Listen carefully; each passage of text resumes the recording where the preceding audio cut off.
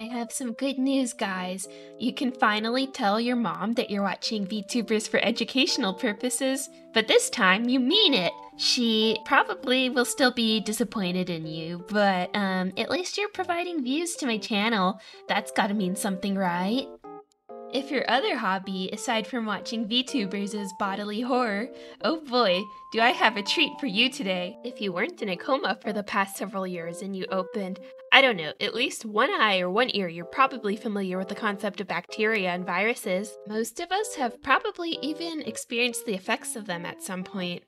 I mean, personally, I would never leave groceries in the fridge for way too long because I'm too lazy to get new ones and I don't want to throw away food that looks at least somewhat edible. And, well, anyways, I am so pleased and excited to introduce to you a new level of Lovecraftian horror. Evil proteins. Like proteins that will turn your brain into soup. Does the name mad cow disease ring any bells? Or cowbells? Ever hear any stories of zombie-like deer? Let's dive in, but bring a 20-foot pole with you because this is a problem you do not want to experience. So what in tarnation is a prion, you ask? Prions are as simple and horrible as previously stated. They are proteins that misfold other proteins in your brain. Some of the sources I read state that there are normal proteins in the brain called prions, whereas the murderous edition of these proteins are called prion disease. For simplicity's sake, when I refer to prions in this video, I'm referring to the prions that create disease and destruction in your brain. Just like watching VTubing content. A protein's shape is incredibly important to its functions. Just like on a macroscopic or big level, something being shaped like a corkscrew probably works in a completely different way than something that looks like a sheet of paper. As you could guess, your brain being misfolded is a tiny bit of a problem. Prions disassemble your brain into a pile of sludge, and symptoms are essentially what you'd expect from your brain being disassembled. Hallucinations, memory loss, confusion, other such lovely things. We have many treatments that can target bacteria or viruses. Unfortunately, we don't yet have a treatment that can target these prions. So if you acquire prion disease, you probably have less than a year, and that's that. Thank goodness it's rare. There's only about 300 reported cases in humans per year in the US, aka the only country that matters.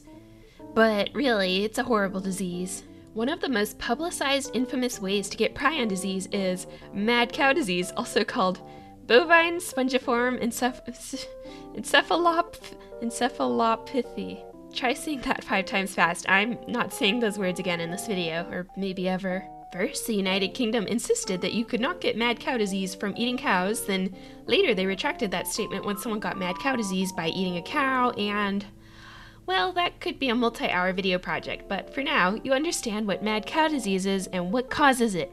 These revolting little proteins. There is also a disease called chronic wasting disease, which is basically mad cow disease for deer, moose, and the like. This leads to stories of zombie deer who walk around stumbling, drooling, and generally behaving in a creepypasta-like manner, as if going outside and touching grass wasn't already scary enough. Possibly one of the most disturbing ways to acquire this disease is to either inherit it or to just begin having it out of thin air.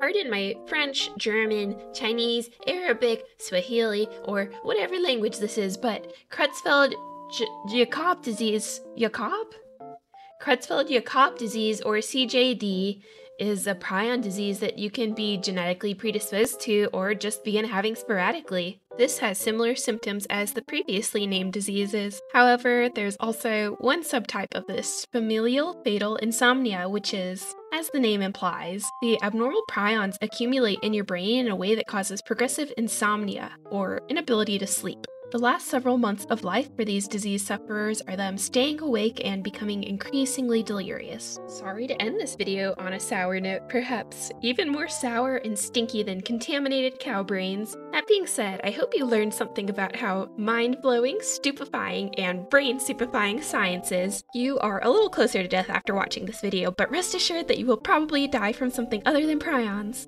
Dark humor aside, thank you for supporting my video with your viewership, and I hope you learned something, I hope you'll keep loving science, and I hope you're kind to yourself today.